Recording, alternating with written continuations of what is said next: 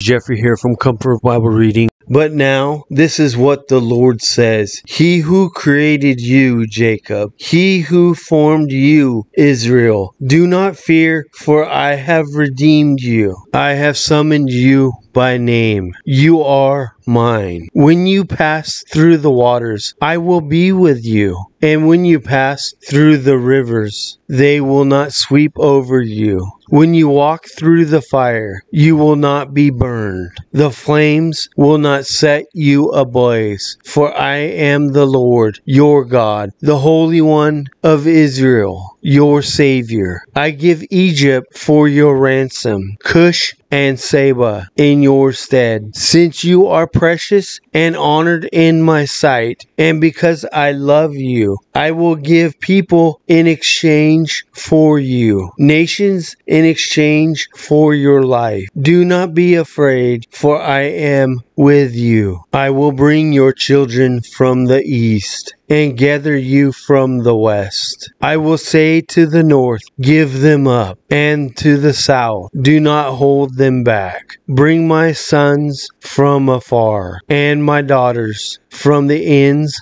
of the earth. Everyone who is called by my name, whom I created for my glory, whom I formed and made. Lead out those who have eyes but are blind, who have ears but are deaf. All the nations gather together, and the peoples assembly. Which of their gods foretold this, and proclaimed to us the former things? Let them bring in their witnesses to prove they were right, so that others may hear and say, it is true. You are my witnesses, declares the Lord, and my servants whom I have chosen, so that you may know and believe me and understand that I am He. Before me no God was formed, nor will there be one after me.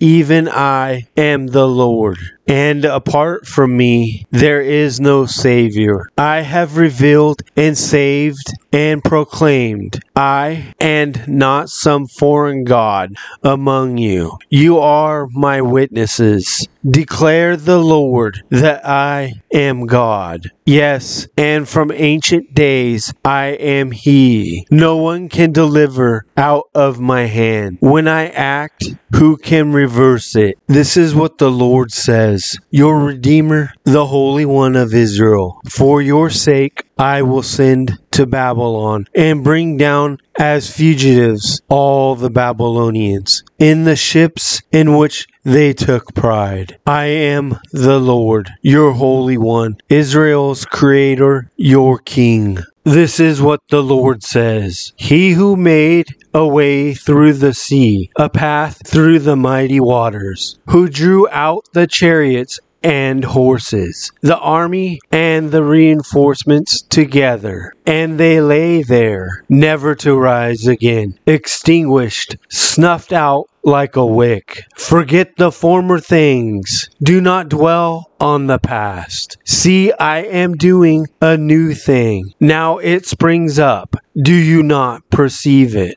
I am making a way in the wilderness and streams in the wasteland. The wild animals honor me, the jackal and the owls, because I provide water in the wilderness and streams in the wasteland, to give drink to my people, my chosen, the people I formed for myself, that they may proclaim my praise. Yet you have not called on me, Jacob. You have not wearied yourself for me, Israel. You have not brought me sheep for burnt offerings, nor honored me with your sacrifices. I have not burdened you with grain offerings, nor wearied you with demands for incense. You have not brought any fragrant calamus for me, or lavished on me the fat of your sacrifices. But you have burdened me with your sins, and wearied me with your offenses. I, even I,